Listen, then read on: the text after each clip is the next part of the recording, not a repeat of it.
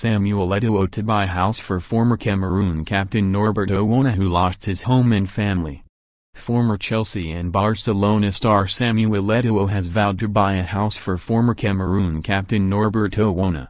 Midfielder Owona starred for his national team in the 1960s and early 70s, appearing in 2 African Cup of Nations, and played for Union Douala as his homeland before falling on hard times.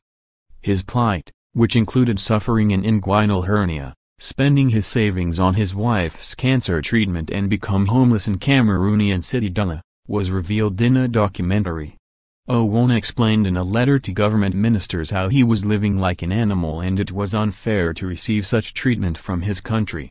But after watching the documentary, Eto'o got involved and immediately went to visit Owona in hospital and then donated him 500,000 CFA francs, £686.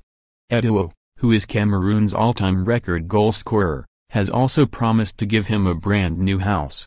Eto'o is a very kind man, very kind, Owona told the BBC.